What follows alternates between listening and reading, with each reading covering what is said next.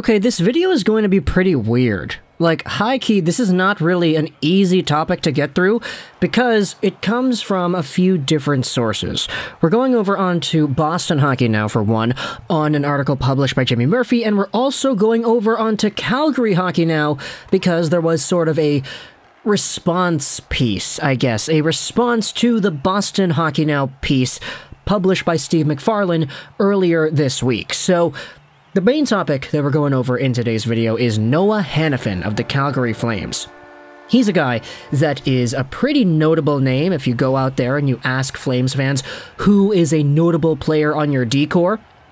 Considering the fact that Hanifin, as a 25-year-old, 6'3", 216 left-handed defenseman, was a former top 5 pick. He was taken 5th overall in the 2015 draft in the same selection of guys as Connor McDavid, Jack Eichel, Mitch Marner, and the best of all, Dylan Strome.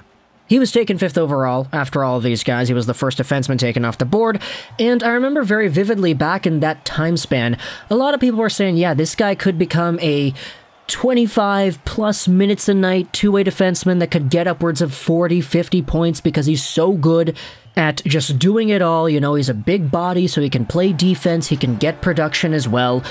And he made the NHL right away. I mean, 22 points in 79 games played is definitely not bad as an 18-year-old, but Noah Hanifin with the Hurricanes was never really that guy. He was never the number one player that they wanted him to be, and in fact, there were a few other defensemen coming and going that really did take over the Carolina Blue Line in ways that a lot of people thought Noah Hanifin would have been able to do instead. You had guys like Justin Falk, for example, coming in here and being pretty good. Jacob Slavin started to go out there and really put his name on the map, not to mention the fact that later on you had yourselves guys like Tony DeAngelo, who was pretty good statistically. You could debate whether or not he was a good addition to the team in general, though. Dougie Hamilton was there, and now you have Brent Burns, of all people. So a lot of good defensemen have suited up for the Hurricanes over the years. But in 2018, Noah Hanifin's path on that team was no longer, as he had gotten traded over to the Calgary Flames in a pretty big trade that also involved a name that you might recognize. Yeah, Adam Fox got sent around in that trade too, because, yeah, the guy really didn't want to sign in Calgary. Either way, though, you had yourselves Noah Hanifin suiting up on a Calgary Blue Line that was looking to get a lot better as the years went on. He started out with 33 points in 80 games, declined a little bit in the next few years, but absolutely exploded on a D-core that boasted the likes of so many good and capable names, getting 48 points in 81 games played in 21-22. Noah Hanifin was an absolute monster. Not only was he going out there and producing points, like Rasmus Andersson was, like Oliver Shillington was, but he was also playing some pretty good defense. Chris Tanev was a defensive defenseman monster on the Calgary Flames. He's still there today. And when it comes to Noah Hanifin and his entire body of work, the guy's making $4.95 million a year until 23-24, and you could see that as a very valuable number for a guy that brings the amount of talent that he does. Which is why, when we go over to this first piece published on Boston Hockey Now by Jimmy Murphy, if Strawman doesn't work out with the Bruins, Sweeney should call the Flames. And we take a look at what exactly it is Murphy is writing about when it comes to the Bruins potentially targeting somebody on the Calgary Blue Line. Lo and behold, Noah Hanifin is the name that is mentioned. Now, Noah Hanifin's name and Boston have been kind of linked a lot over the past 7 years because, and you could probably guess this, Noah Hanifin has a hometown connection to the Boston Bruins, making it very easy for people to say, oh, the Bruins need a D-man? Just get Hanifin. This is what Murphy's piece says on the article. Of course, Norwood native and former Boston College defenseman Noah Hanifin will catch the attention of Bruins fans, and the Bruins have been linked to Hanifin in NHL trade rumors on more than one occasion. Years ago, my partner and scribe here at Boston Hockey Now, Joe Haggerty, while working for CSNNE.com, confirmed that Sweeney was trying feverishly, that's a good word, feverishly, to acquire Hanifin on the NHL trade market leading into the now infamous 2015 draft. Per Hag's report, Sweeney was trying to move up to 3rd overall to draft Hanifin and was willing to part with 2 of the 3 consecutive picks to do so. Wow, that's a really good video topic, actually. I might have to write that down in the back burner. But unfortunately, this time around, it appears that an NHL source has told Boston Hockey Now that Hanifin's name has not been in NHL trade chatter lately. Despite that, though, earlier in the summer, it was confirmed here that the Bruins were entertaining trade talks regarding Bruins winger Craig Smith, who is entering the final season of his contract at 3.1 AAV. Could Smith be used as NHL trade bait for Hanifin or another defenseman that the Bruins have showed interest in before? So, the Boston Hockey Now article says, hey, Craig Smith is a guy that the Bruins are trying to get rid of. Do you think there could be some sort of a trade between the Flames and the Bruins wherein Hanifin gets swapped around for Smith?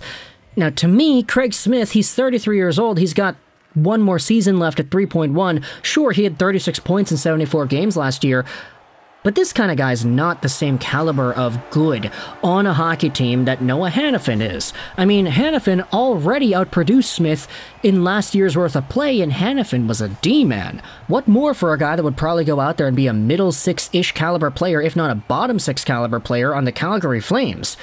It's just kind of a weird idea to bring it up and even suggest that this might be the appropriate sort of return. Oh, Hanifin's on the block? Here's Craig Smith. Give us Hanifin. This is why I wanted to bring up another article to talk about in this same video on Calgary Hockey Now. It's published by Steve McFarland, and it says the same thing that was highlighted in the Boston Hockey Now piece, that Hanifin's name is not on the trade market right now. This piece pretty much goes over the same thing. Hanifin is good, he is a reasonable contract, etc., etc. And because of how valuable he is, you're not really going to go out there and trade this guy. There's no advantage to doing so.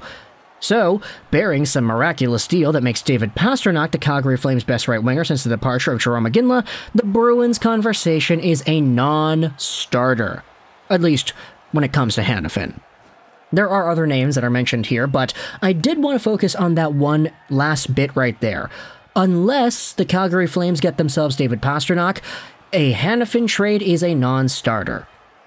Now, to me, when I think of David Pastrnak, this is in a completely different territory of good than Craig Smith is for the Boston Bruins. Pastrnak is a lot younger, Pastrnak is a lot better, and he's got one season left at a pretty reasonable cap hit for the talent that he has. Sure, there's going to be an entire extension process there because he does need a contract beyond 2023, but this guy could realistically go out there and score maybe 45 to 50 goals next season, and maybe even 100 points. He is that gosh darn good, but he's so good to the point that if the Bruins ended up saying, hey, we want Hanifin, he's on the block. He's not, but let's say hypothetically he is on the block, what can we give up to get Noah Hanifin?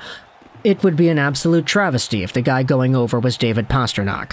Like, don't get me wrong, Hanifin's good, but I feel like for David Pastrnak and the caliber of a winger that he is, there are only so few defensemen in the NHL that the Bruins would even think about getting in return. I'm talking about the Adam Foxes, the Cale Makars, the Heiskanens, the Hugheses, the Dahleens. I don't think Hanifin is in that boat, but then again, maybe the Bruins value him more because he's from Boston. Maybe that's the case here, but I don't really know if that's too fair to say. Also, you go over to a Twitter thread that you can find. This is what Connor Green ended up saying about the article published by Steve McFarland, so the Hanifin analysis. If, and that's a massive if, Pastrnak does not sign an extension, no shot in hell he is traded for Hanifin if he's willing to sign. Obviously, it would need to be Hanifin ++.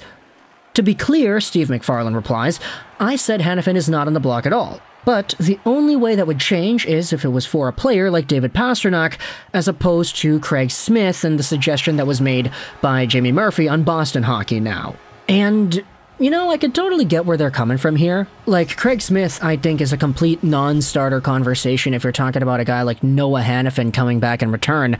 But David Pastrnak, I feel like, is a little bit too much. I don't know, I guess I wanted to make this video to ask you, the audience, what exactly is the valuation of what Hanifin is worth for the Calgary Flames at this moment? Because it's no secret that he has improved a ton over the past few years, ever since those days in Carolina. He is a much better, more defined, polished defenseman, and he's putting up numbers while also being a very good defensive mind on top of that, so it's pretty much a complete package over here. But is he so good to the point that you would only think about trading this guy away if it's for somebody like David Pastrnak?